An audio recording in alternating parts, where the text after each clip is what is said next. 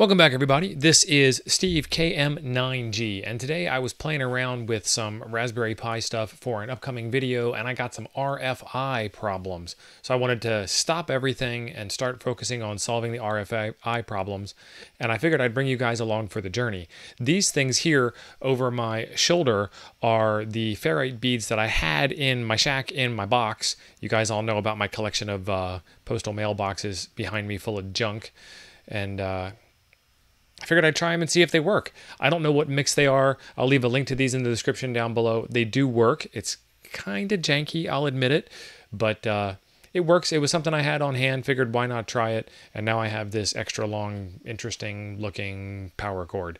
There are probably better ways of doing this. If you have a better ferrite bead for solving this problem, I'd be happy to hear about it in the comments down below, but stick around and watch how well these things do work, because this is where it gets interesting, and I was hoping that sharing this would be something you would be interested in. See you after the break.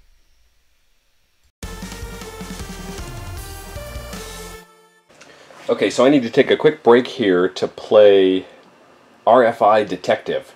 So I've got the radio on, don't hear anything, everything's fine. Let me even turn up the volume to make it more obvious. So the volume's turned up, everything's running fine. What I did was I plugged in the Raspberry Pi to the wall wart, like so, and then the second that I turn the Pi on, the radio goes crazy.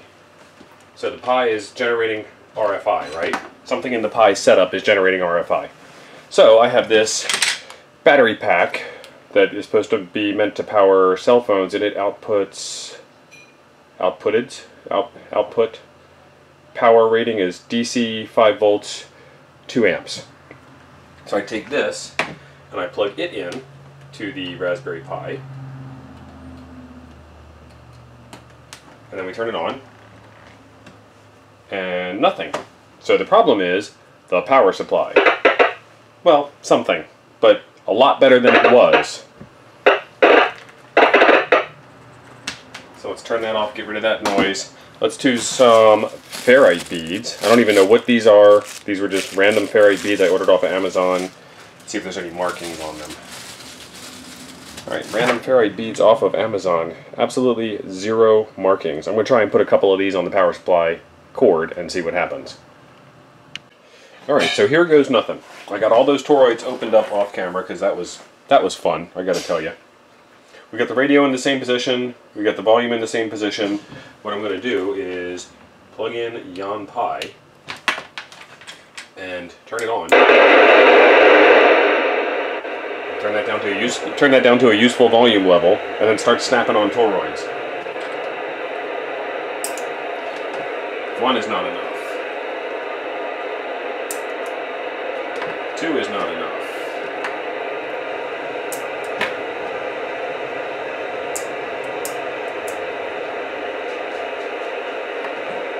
3 doesn't work. 4, 3.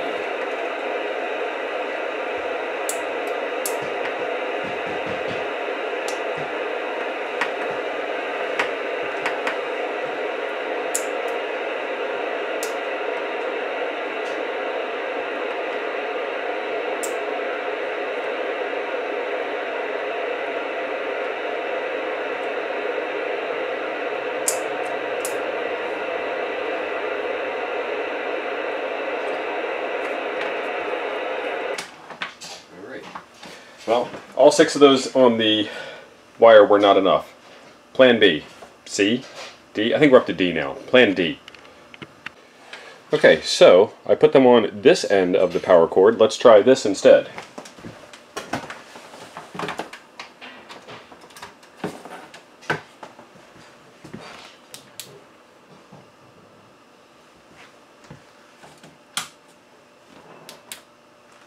Alright, Raspberry Pi is on, and we have no noise.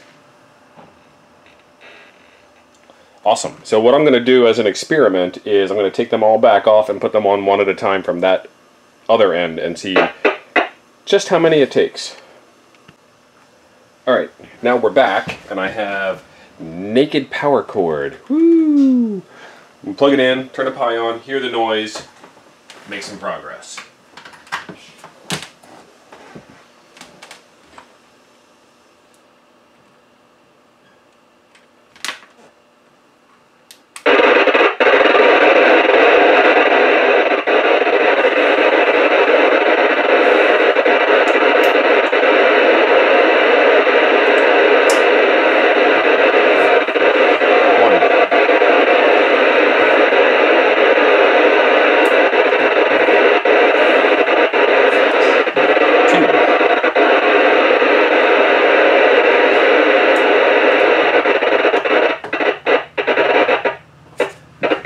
Three, getting better.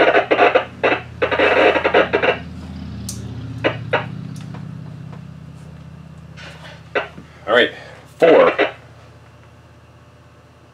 And I think we're at the point of no return with 4. Excellent.